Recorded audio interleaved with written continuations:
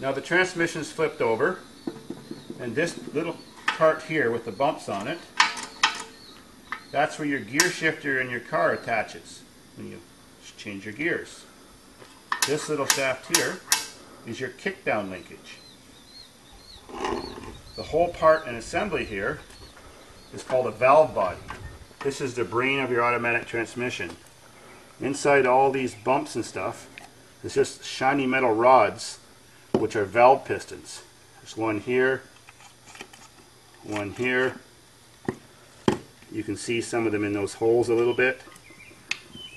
So when your transmission makes its decisions on what gear it wants to be in or what it's supposed to do, different pressures and different things move these different valves, kind of like an old-fashioned analog computer. The kickdown is here.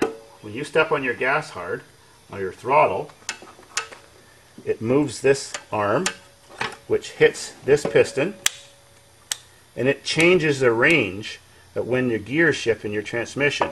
But gears don't actually shift, it's those bands and clutches. When you want to select your different gears in your transmission, like forward, reverse, drive, neutral, all that stuff, this is the lever that does it. That's hooked directly to your shifter arm, and it just moves out this little piston, and it just sends oil to different places in here to put your transmission in the appropriate gear that you've selected. The clicking you feel when you're switching gears is just these bumps riding against a roller spring. You're not actually shifting any gears, you're just smoothly moving a piston by feeling pressure against these bumps to hold it in the right position. This little arm here actuates this thing, which is your park arm I already just showed you. So it either lifts this arm up so it's not in park, or lets the arm fall down by spring tension, and it catches one of those notches and it is in park. So that little arm does that. In between, of course, the valve body and the housing is just this gasket. Now, I explained that these pistons push on these brakes and clamp those collars and stuff. Well, the pistons go in these holes, and there's a cap on top. I'll get in a minute.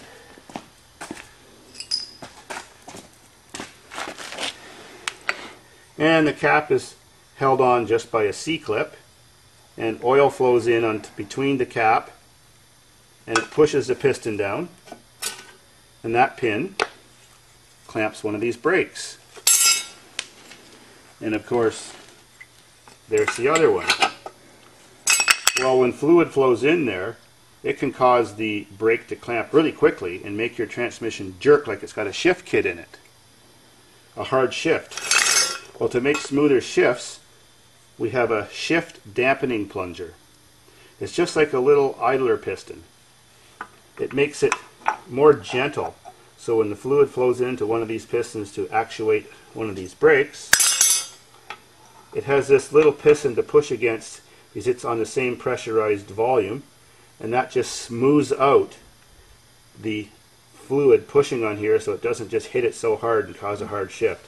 This little thing dampens it and moves back for a second to reduce the pressure to cause a smooth, gradual shift, so it's effortless. I mean, it's a seamless shift in your transmission. And I guess finally, your valve body is sitting there, pointing towards the ground in your transmission, and that part here is your oil pickup tube, and this is the oil filter. Oil comes in here, goes through a thick piece of paper, and is always filtered while the transmission is continuously sucking up the fluid. Okay. And as always, a phone call. Now that I've got this whole thing tore apart on the floor, the disassembly process, once I got the front housing off, everything else was just held in there just by a few C-clips. The reason you check your oil on your transmission while it's running is because it has to fill up the torque converter to show the right level in your case, in the oil pan. If you have your engine not running, then half of the oil from the torque converter runs into the transmission pan, and then the level goes up. Have a transmission in your car that's not working at all. Every gear you select, the car doesn't move. It acts like there's no transmission. Well, the first thing you want to check is the fluid level. If it still has fluid in it, check it once while it's running and once while it's not running. If the level is the same, then the most common problem that's happened is the pump shaft. That is, this skinny shaft has broken, or the teeth have stripped off, so the transmission is not sucking up the oil. This is a common problem for mid-1990s Cavaliers and Sunbirds and stuff like that. If you're accelerating with your automatic transmission car and you're stepping on the gas and the engine's revving up, but the car's slipping, the transmission's slipping, it's like not going as fast as you're accelerating, well, then some of these clutch plates are worn out, or these brake bands. When they wear out, they discolor your fluid, so it looks like that. It's kind of a brownish color. All that friction material, which is brown friction material, ends up in the oil and makes it cloudy. A good healthy transmission has bright red clear oil, and it doesn't have a burnt smell. When those clutches are slipping, or those brake bands, they always leave a burnt smell. And as you can see, it's pretty murky and exactly what you don't want to see in an automatic transmission. And inside the housing is not much, just some notches to hold those outer edges of some of these clutches, thrust bearings, basically just empty space.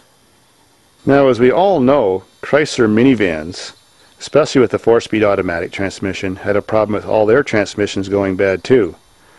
Well, it wasn't much of a problem with clutch plates, it was a problem with D-rings. That's a big rubber O-ring made out of gray rubber, or neoprene, that had to do with sealing around the clutches and so that it could have pressure to actuate the clutches. I don't actually have a D-ring with me right now, but they're about that size.